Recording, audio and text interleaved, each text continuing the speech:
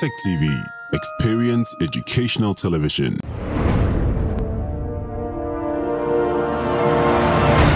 KAIPTC collaborates with WPSI to organize sensitization workshop on GBV for community actors.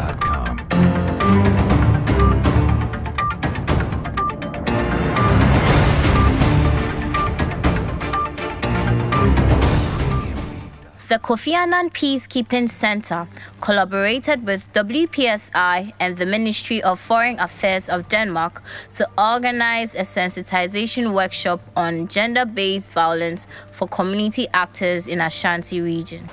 Let me first take this opportunity to express our gratitude to the government of Denmark for supporting this workshop organized by the center through its Women, Peace and Security Institute.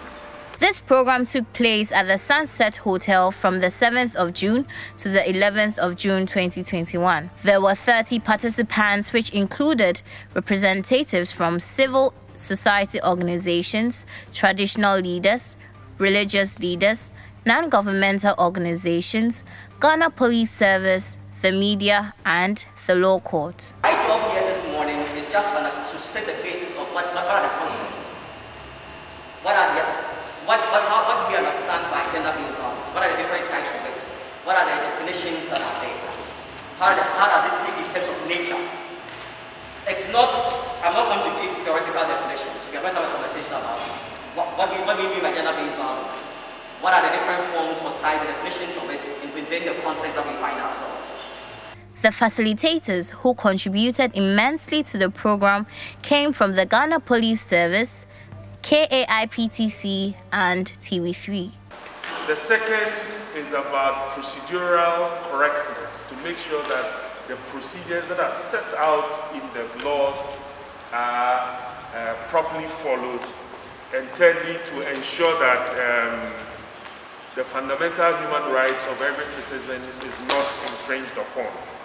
Violence against women and girls has been noted to be one of the most prevalent human rights violations in the world. The World Bank, for example, has highlighted on its website that gender-based violence against women and girls is a global pandemic that affects 1 to 3 women in their lifetime. How do we use these different actors in a way that we are able to appreciate our context as Africans, our context as Ghanaians, at the same time see what our laws say first and foremost, and apply it in a way that we appreciate our uniqueness first and foremost, but also apply the law. Topics which were discussed were causes of gender-based violence, effects and impacts of GBV, international legal framework, regional legal framework, institutional framework, prevention and response guidelines and approaches. Participants asked practical questions and were deliberated for possible implementations. To be a woman in Ghana means there's so much societal expectation of you being submissive, to stay at home and take care of the kids. Normally when you are working, everybody's expecting you to be home. You are limited to some leadership positions. To be a man in Ghana makes me more powerful, and there is justification for any action I take against any woman. A rep from Ashanti Region Police Command spoke to the media on how they are tackling GBV. One of the things that upsets me is when young girls who are not of age are given out in marriage. I think it's something that is coming up day in and day out, and it's something that we all must bring our shoulders to the wheels to stop it. Also, a rep from Kofi Annan Peacekeeping Center interacted with the media on the need for organizing the program. And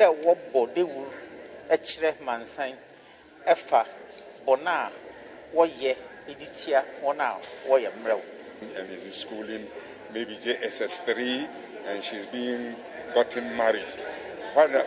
When these things happen, they report to Dosu Commander, Madam Derry. She has been of very good help. When these things happen, we go and nullify the marriage, and the perpetrators are arrested. Participants were awarded certificates at the end of the program.